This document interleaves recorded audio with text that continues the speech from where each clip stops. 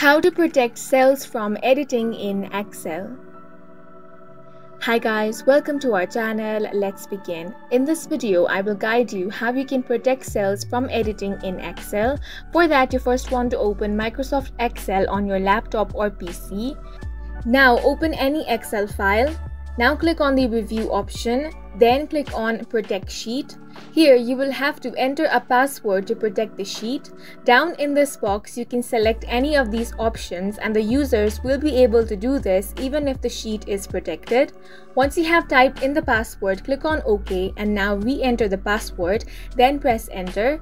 Now as you can see, all the cells are protected and you're not able to edit it.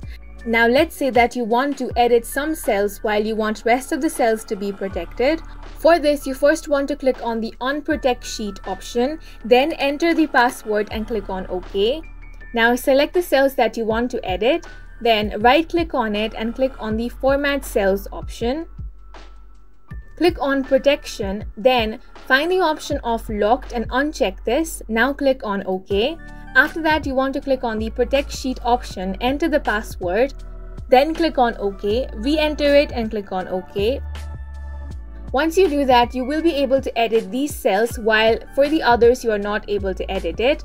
And that's it for this video. If you found it helpful, please make sure to hit the like button and subscribe for more videos like this.